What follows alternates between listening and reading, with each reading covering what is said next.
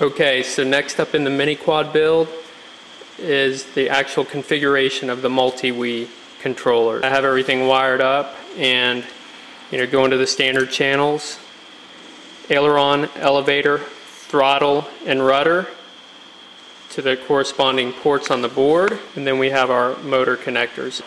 As I pointed out before, this is the X-Rock MultiWii, and I've been using the Flip 1.5 MultiWii documentation to get this guy set up. So let's go ahead and get our MultiWii connected. Now we'll go ahead and do the firmware configuration and load.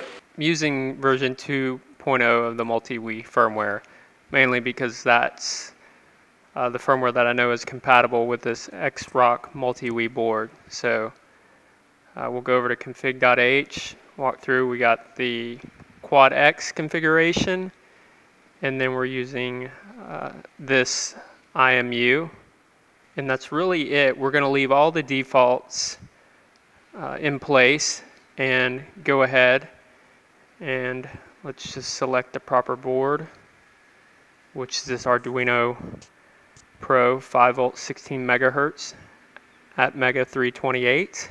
So let's go ahead and compile and upload that to our board. We want to use the USB. Okay, now our firmware is loaded on the MultiWii board, and let's go ahead and launch the GUI to do the calibration. If you're not familiar with the MultiWii download, as part of it you get the firmware in one folder, and in the other folder you'll have the configuration tool, which is this Java-based GUI. So I'm going to go ahead and select my serial USB port, and I'm going to click Start, and so you should see your graph for your accelerometer. Now you'll notice that if I move the quad around, see all sorts of data and orientation going on, and make sure that you have everything level.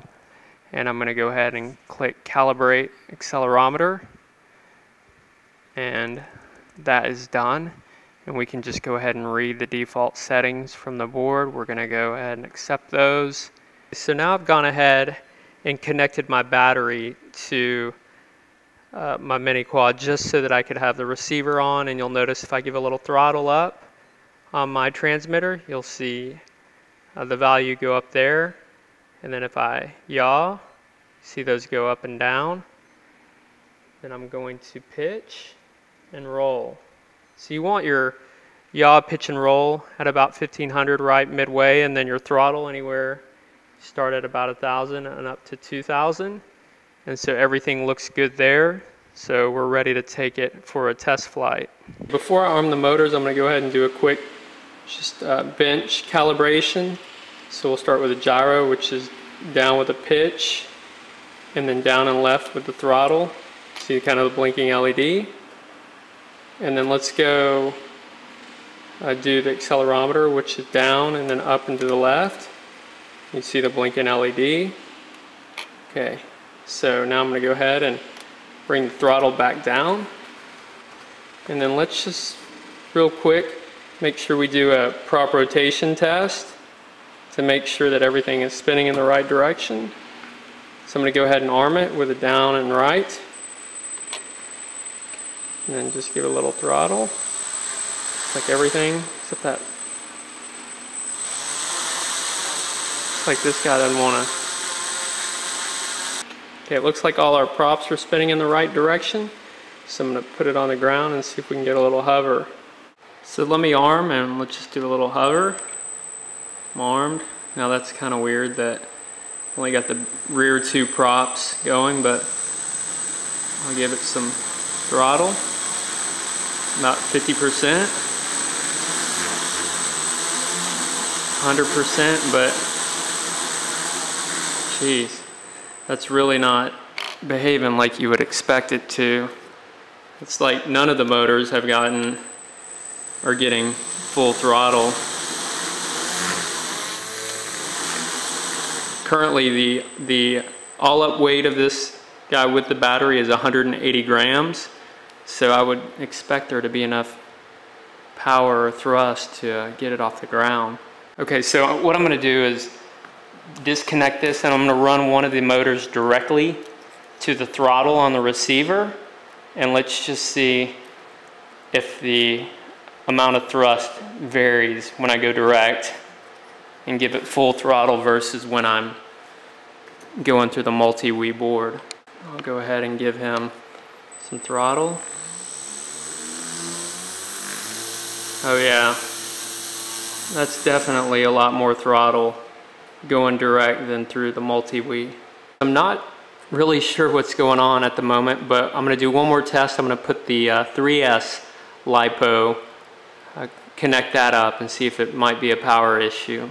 Okay, before I hook the 3S up to the MultiWii, I want to just do a quick comparison test straight through without the flight controller between the 2S and the 3S, just so we can kind of hear the difference in the spin up speed.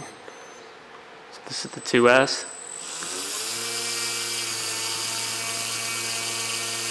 Okay, let's go ahead and put the 3S on there.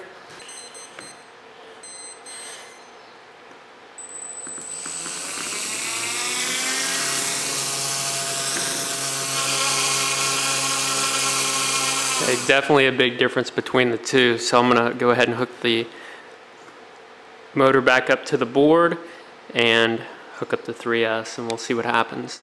Okay, we're back with the 3S hooked up, and let me just point out that I have weighed, the all-up weight of the quad now is 230 grams, so that 3S battery is about 50 grams more than the 2S. Previously we were at 180, and now we're at 230. So let's arm and see what happens.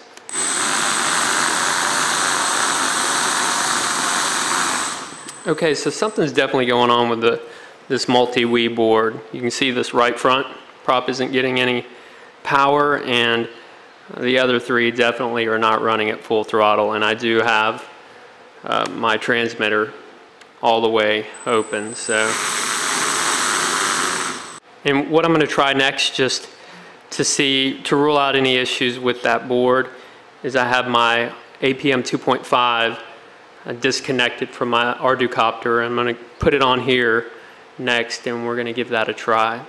I really thought this was going to get up in the air today for a nice hover test, but I appreciate you guys following along, and I'll have an update with the APM soon. And until then, post any comments, suggestions below, and thank you for watching.